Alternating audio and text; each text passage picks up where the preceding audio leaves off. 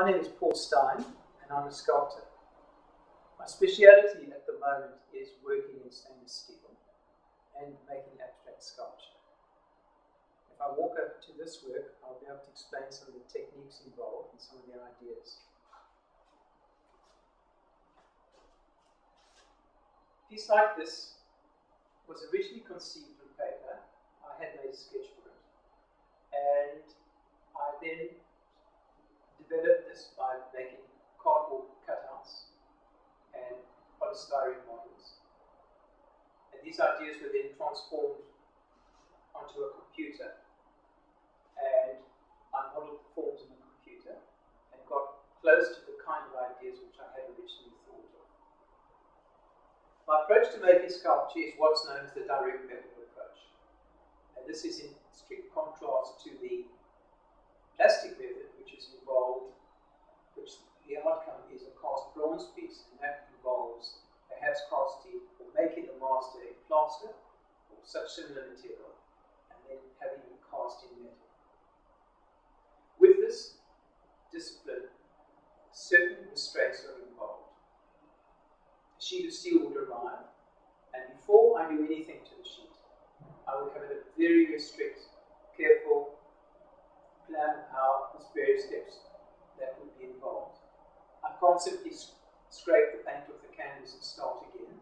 I have to know exactly every step of the way, because mistakes can be costly in terms of time, and I have to know that the sculptures had to work before I make it. And that takes a lot of thought. Edges on a piece of stainless sculpture are very, very important. And the way you define your sculpture is primarily by the edges. I use a method known as TIG welding, which is literally drop by drop, like a water drop. It's that half a drop of water, and the weld proceeds forward. It's quite slow, but this is the only way to do it. Then a whole series of grinding processes take place, from coarse to fine to smooth, to literally grind off the weld and finish it to the desired finish. Stainless steel is inherently a very dull material. It's a dull grey, and the challenge is to bring it to life. And there are various methods to do this.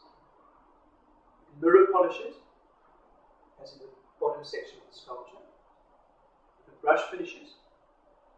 You can vary the grain of the brush. You can vary the direction, and you can place other pieces on the surface to give the surface more relief. This middle section, I've scored the surface where I've taken a grinder and I've actually cut into the metal, and then lay that over with paint and then sanded that off, and it's given it an interesting texture. The idea behind this piece, and the idea which fascinates me at the moment, is the idea of genesis. And this is the idea of a seed, germination of a seed pod, or it could be an idea. Anything which begins a process and has to find its way into the universe. This particular idea, this particular sculpture, expresses the idea of a pod, a seed pod. This is the seed. Either half of a piece of sculpture would represent the pod. And I've given that sculptural form. Sculpture is three-dimensional. It's very important for a sculpture to be three-dimensional. When thinking of the great challenges of sculpture, in fact the biggest challenge of sculpture is thinking of the third dimension. That means thinking all 4 points of the compass. It's not just the front view or the side view, it's the three-quarter view, it's the southwest view, it's 4 points of the compass. And this really tricky part, in my opinion, in making sculpture. This piece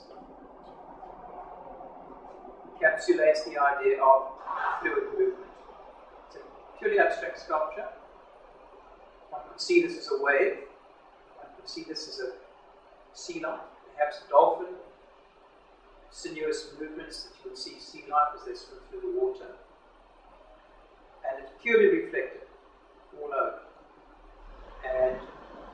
It's a very modern approach to it.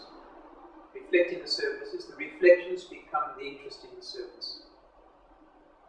Edges are very, very important as they define the sculpture, and particularly in a piece like this, they will pick up highlights, they will pick up lights, give you a lovely definition. Otherwise, all your surfaces may blend into another. It's another reason why surfaces become terribly important in sculpture.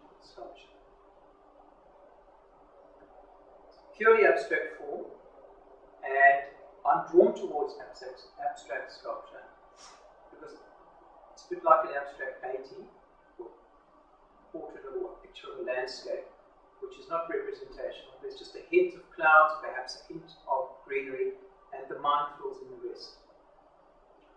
That's how I think of sculptures. The mind finishes the story. Thank you very much.